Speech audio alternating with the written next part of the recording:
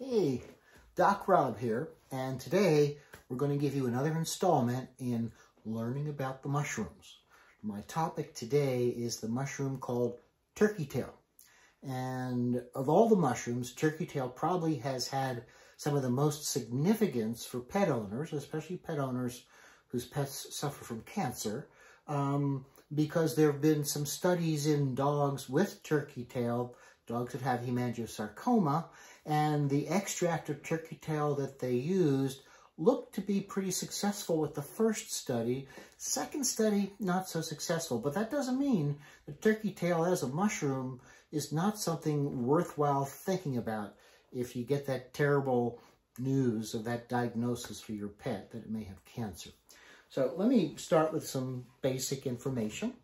This is what that little mushroom looks like. It's beautiful when it's alive and it's on the tree.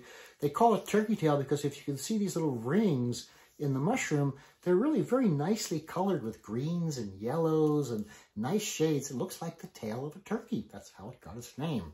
It's also called Trametes versicolor or Coriolis versicolor or other names for it. And we've got several other specimens here. Maybe you can see those rings just a little better there. Isn't that nice? And here we have another specimen. And so historically, over hundreds and hundreds of years, native peoples, people that live in areas where they can harvest turkey tail mushroom wild and use it for their own health, have looked to turkey tail when they get serious infections or when they get cancer. And by and large, the studies that we have and the reports about its effectiveness are pretty good. Maybe not for all cancers, and maybe you have to catch the cancer earlier in its course in order for it to be most effective.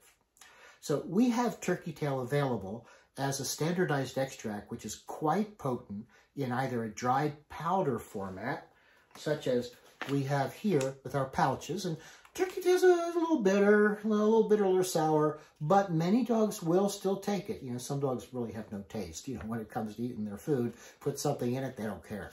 So if your dog is one of those, these pouches can be very cost effective for you to use because you just put some in the pouch. Now, we don't have any label information for pets on that pouch because it's designed for human use, but I've developed some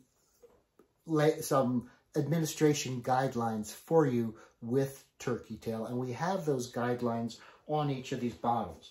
We also have turkey tail in capsules. Each capsule contains 300 milligrams of turkey tail, and this would be especially for those pets who can't handle the powder in their food. It gets it into them nonetheless. And the dosing recommendations that I have on the bottle would be a capsule for each 20 to 40 pounds of body weight daily. But you can increase that substantially. And I really think higher doses, higher amounts for pets who have cancer are essential. So I would go with, a capsule per 10 or 20 pounds of body weight. And instead of giving it once daily, I'd give it twice daily. It's very, very safe. Studies have shown to be very safe. We just want to make sure we get enough dosage in there.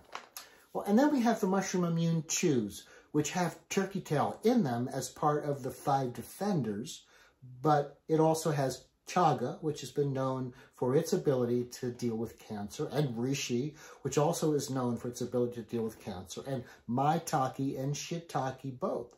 So this is also a really good formula to use, although it's in those soft chews, and so you're limited by the amount of dose for a given soft chew, so you might have to give multiple ones in order to achieve an effective dose for your pet. So that's it for today. That's our turkey tail lecture. Now consider yourselves informed. Have a great day, great weekend, Labor Day weekend.